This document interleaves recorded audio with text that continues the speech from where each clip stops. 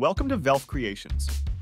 Today, we have a great tips and tricks video that will help you better understand the array feature in XCS. So let's get started.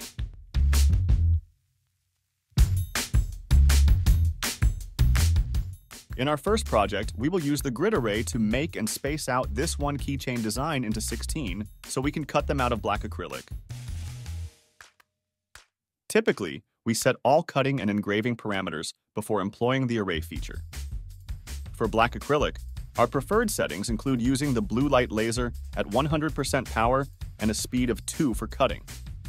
For engraving, we switch to the infrared laser, maintaining a power of 90%, a speed of 200, and a line density of 200 lines per centimeter. Now that we've sorted out our settings, we can proceed by selecting the entire design and then clicking on Array, followed by Grid Array. However, note that the array window may cover up the design.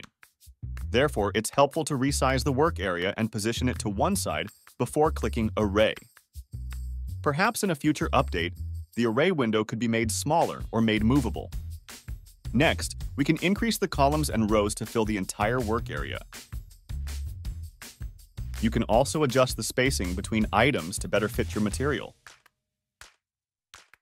Awesome, that looks great. We can now select all of them and center them in the work area. Let's send these over to the F1. This is our final part to our XCS walkthrough. If you haven't seen our full overview video, go check it out. These turned out great. We will just need to add some key rings to them.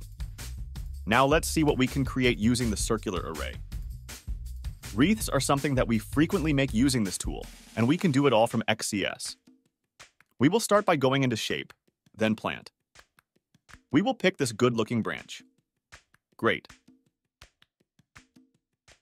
Now we want to mirror it, like so.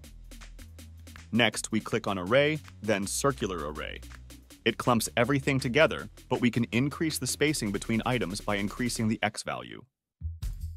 To get the stems aligned properly, we will adjust the Y value. From here, you can also add more or less copies, as well as tighten the wreath with steps. That looks great. We can select all the branches, then click Combine and Unite to make it a solid wreath. Now we can just add our home sweet home, and we have a beautiful design that we can engrave as a housewarming gift. Coasters are some of our favorite things to engrave, since they don't require any additional post-processing, and they make great gifts. Finally, let's move on to the material test array. This will help you dial in your settings when trying out new materials. To begin, you want to have some sort of shape on your work area. Here we have our logo, but really it can be a square, circle, or even trees. For this video, we will be engraving wood, so we select Engrave and set it to the blue light laser. Now we can click Array, then the Material Test Array. In the window, you will see two sections, Power and Speed. Power goes along the bottom and speed goes up the side. We will set the power to a minimum of 50 and a max of 100. That should be okay for wood.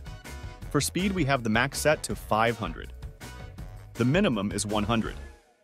You can also increase the amount of columns and rows you have to get more fine-tuned settings. Finally, you can also increase or decrease the spacing to better fit your material. Then, click OK. To get a bit more information about these individual icons, select the grid and ungroup it. Now, we can see that each logo has the updated power and speeds to match what we specified. The bottom left one is set to 50 for power and 100 for speed, while the one in the top right is set to a power of 100 and a speed of 500. Great, now let's see how this looks. While this is engraving, we wanted to thank you for all the support. We love making these videos, especially our quick shorts. If there are any materials that you would like us to cover, let us know. Also, like and subscribe to see more videos like this. As you can see, the top left of this array turned out very light, so we know that keeping the speed under 400 will probably be our best bet. We can also see that there is a lot of scorching on the highest power and lowest speed. Okay, that is all for the array feature. Did we miss anything? Do you have any questions? Comment below. Thanks for watching.